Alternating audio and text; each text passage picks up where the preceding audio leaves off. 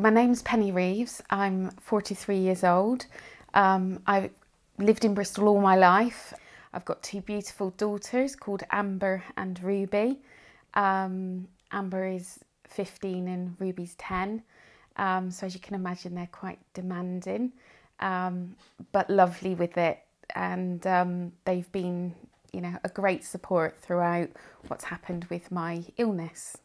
Back in the beginning of 2006, I was at a very busy time at work and didn't want to stop because my job is very important and I need to carry on with a smiley face with my children. And I had lower back pain and it was quite uncomfortable, and I wanted for it to stop, and it just didn't stop. And I went to the doctors 3 times in 1 week, and I was given pain relief, and things just wasn't getting any better. It was getting worse. I got to the point where I couldn't bend, I couldn't put my own shoes and socks on. So everything started to feel quite restricted around the lower spine area. Now I just had this image of, I've just got a bad back. It happens, people do. I'll just get on with it. And that was most probably a big mistake that I made, because the end of that week, I woke up on a Sunday morning and I couldn't walk. My right leg just stopped working and it was paralysed. I couldn't feel it. I couldn't use it. And I hopped to the bathroom. And at that point, I still thought, okay, I've got a really bad back now. And one of my friends, who is a trained nurse, came round to visit and said, why have you not called anyone? That's stupid. And now I agree.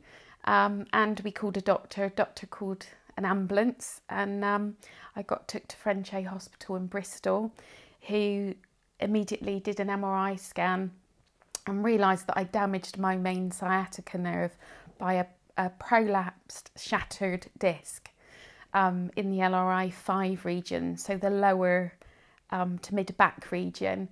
And that had caused a lot of damage by the fact that I did obviously have a prolapsed disc, which then went on to shatter because I ignored the pain and covered it with medication. And continued about my everyday life, really.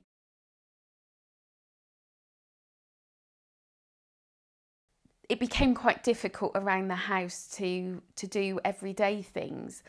I couldn't actually work for 6 months and I couldn't cook, and I would drop things, and I couldn't take the children out, and things did become quite difficult. I actually had a huge amount of problems sleeping.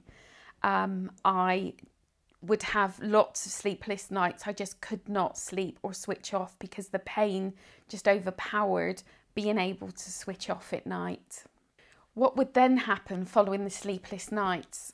Emotionally, I'd be so exhausted, and that would affect everyday life, including, not being able to function, with just getting children ready for school because I didn't want to get out of bed. I felt so bad. I didn't actually go back to work for 6 months, which was the most amount of time I'd ever had off sick in my entire career.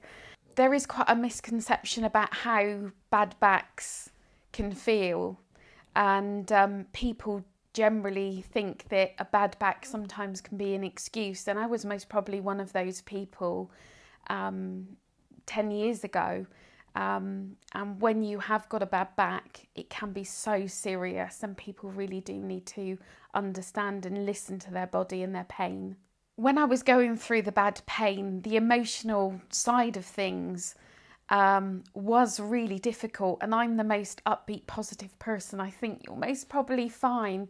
So I obviously was able to deal with it a lot better than most in this condition. So I do really feel for people that suffer from depression and have to deal with everyday pain.